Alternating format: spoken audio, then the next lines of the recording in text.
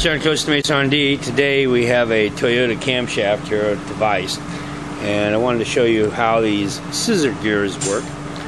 They're meant to take up the slop between the gears and keep a nice tight connection between each gear. And of course there's a snap ring. There's also a washer, a wavy washer that goes in there on top. You take those off and you get this gear off.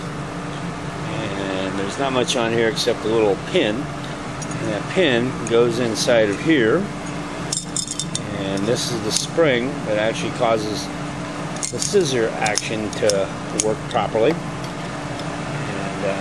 if you have to replace this gear, there's a little pin down here that you have to line up with the gear, which we've done on this cam because we're putting a performance cam in. But anyway, this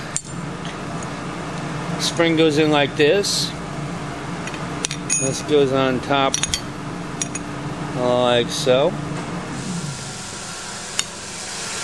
and this will go all the way down, and then we'll take and put the wavy washer on, and then the snap ring, and this will be ready to go. If you have questions about these gears, give me a call here at Coast to Mesa R&D. We'll see you soon.